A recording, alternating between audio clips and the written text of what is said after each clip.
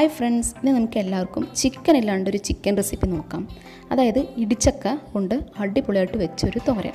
അതെങ്ങനെയാണ് നമുക്ക് നോക്കാം. നമ്മളിൽ പലരും ഇടിച്ചക്ക കഴിച്ചിട്ടുണ്ടാവും. നല്ല ടേസ്റ്റാണ്. ഒരിക്കൽ കഴിച്ചാൽ എല്ലാവർക്കും ഫേവറേറ്റായി മാറും എന്നുള്ളതിൽ യാതൊരു സംശയമില്ല. ഇടിച്ചക്ക എന്ന് വെച്ചാൽ നമ്മൾ സാധാരണ ചക്ക പഴുക്കുന്നതിന് മുമ്പ് പച്ചയായിട്ടുള്ളൊരു സ്റ്റേജിനാണ് ഇടിച്ചക്ക എന്ന് പറയുന്നത്. പല സ്ഥലത്തും ഇതിന് പല പേരാണ്. അപ്പോൾ നമുക്ക് ഇത് എങ്ങനെ വളരെ എളുപ്പത്തിൽ നാടൻ രീതിക്ക് കിടിലനായിട്ട് വെക്കാമെന്ന് നോക്കാം. സിമ്പിളായിട്ട് വെക്കുന്ന രീതിക്കായിട്ട് എൻ്റെ ഈ ചാനൽ സബ്സ്ക്രൈബ് ചെയ്യുക. പിന്നെ കൂടെ കാണുന്ന ബെല്ലൈക്കൺ കൂടി ക്ലിക്ക് ചെയ്യാം. നമുക്ക് വീഡിയോയിലോട്ട് കടക്കാം. Hi friends, welcome to Nubas Yummy Recipes.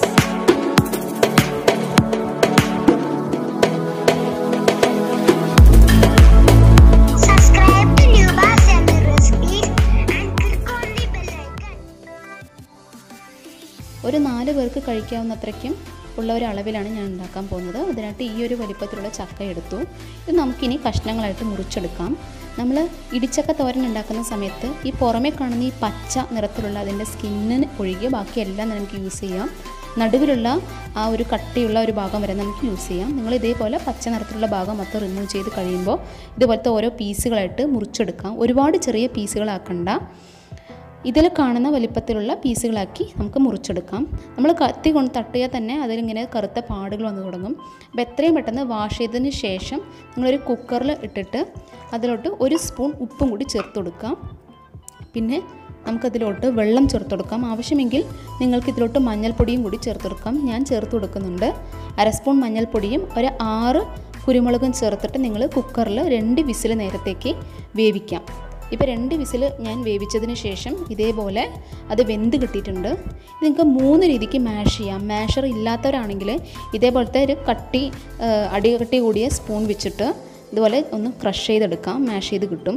ഏറ്റവും എളുപ്പത്തിലുള്ളൊരു മെത്തേഡ് രണ്ടാമത്തെയാണ്. അതായത് ചപ്പാത്തി പരത്തുന്ന ഈ കോല് വെച്ചിട്ട് ഒന്ന് പ്രസ് ചെയ്ത് കൊടുത്ത് നമുക്ക് ഈസി ആയിട്ട് ഇത് മാഷ് ചെയ്തെടുക്കാം.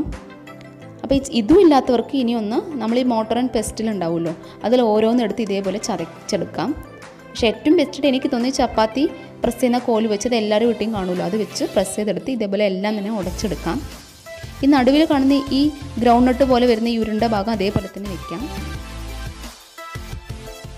അതിനുള്ള അരപ്പ് തയ്യാറാക്കാം. അതിനായിട്ട് ഒരു 6-7 ചെറിയ ഉള്ളി നന്നാക്കി എടുക്കാം.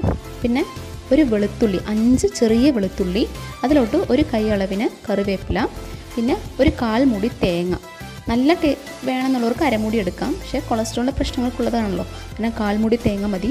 പിന്നെ ഒരു 1/4 സ്പൂൺ മഞ്ഞൾപ്പൊടി, ഒരു പച്ചമുളകും ഒരു അര ചുവന്ന മുളകും, ഉപ്പ് ഒരു 1/2 സ്പൂണും ചേർത്തിട്ട് ഒന്ന് മിക്സ് ചെയ്തെടുക്കാം. ആദ്യം തന്നെ ഇതേപോലത്തെ അരപ്പ് റെഡി ആയിട്ടുണ്ട്. ഇനി നമുക്കൊരു മൺചട്ടിയോ അല്ലെങ്കിൽ ഇരുമ്പ് ചട്ടിയോ നിങ്ങൾ ചൂടാക്കി എടുക്കുക. അതിലോട്ട് വെളിച്ചെണ്ണ തന്നെ ചേർക്കാനായിട്ട് ശ്രമിക്കാം. വെളിച്ചെണ്ണ ചേർത്തിട്ട് അതിലോട്ട് ആദ്യം നിങ്ങൾ ചുവന്ന മുളക് പൊട്ടിച്ചെടുക്കാം. ഒരൊറ്റ ചുവന്ന മുളക് മതി. പിന്നെയാണ് കടുക് ചേർക്കേണ്ടത്. അപ്പോൾ ചുവന്ന മുളകിൻ്റെ മണം നന്നായി കിട്ടും. പിന്നെ കറിവേപ്പില ഒരു തണ്ട് കറിവേപ്പില ചേർത്തിട്ട് ചെറിയ കഷ്ണങ്ങളായിട്ട് മുറിച്ചെടുത്ത ചെറിയ ഉള്ളി ചേർത്ത് കൊടുത്തിട്ട് ഒരു 1/2 മിനിറ്റ് നേരത്തേക്ക് ഉപ്പും കൂടി ചേർത്തിട്ട് സോട്ട് ചെയ്തെടുക്കാം. നമ്മൾ എന്നും ചെയ്യുന്ന പോലെ തന്നെ ഒരു ഗോൾഡൻ ബ്രൗൺ നിറം വരുന്നവരെ സോട്ട് ചെയ്തെടുക്കാം. ഇതിലോട്ട് നമ്മൾ അരച്ചെടുത്തിട്ടുള്ള അരപ്പ്, തേങ്ങയും വെളുത്തുള്ളിയെല്ലാം ചേർത്ത് അരച്ചെടുത്തിട്ടുള്ള അരപ്പ് ചേർത്ത് കൊടുത്തിട്ട് ഒരു 1-1.5 മിനിറ്റ് നേരത്തേക്ക് നിങ്ങൾ നന്നായിട്ടൊന്ന് പച്ചമണം പോകുന്നവരെ സോട്ട് ചെയ്തെടുക്കാം.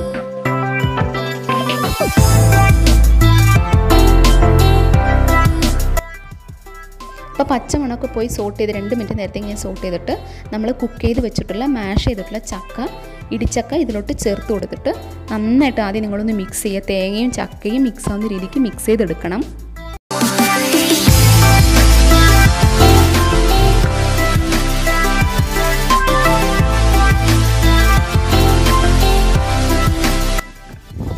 അങ്ങനെ നിങ്ങളെല്ലാം മിക്സ് ചെയ്തതിന് ശേഷം ഈ സമയത്ത് ടേസ്റ്റ് നോക്കിയിട്ട് ആവശ്യമെങ്കിൽ ഒരു 1/2 സ്പൂണോ 1 സ്പൂണോ ഉപ്പ് നിങ്ങളുടെ ആവശ്യാനുസരണം ചേർത്ത് കൊടുത്തിട്ട് അത് മിക്സ് ചെയ്തിട്ട് നിങ്ങളൊരു 2 മുതൽ 3 മിനിറ്റ് നേരത്തേക്ക് നമ്മൾ കുക്ക് ചെയ്താൽ മതി. കാരണം തേങ്ങയും ചക്കയും വെവ്വേറെ നമ്മൾ കുക്ക് ചെയ്തിട്ടുണ്ടല്ലോ.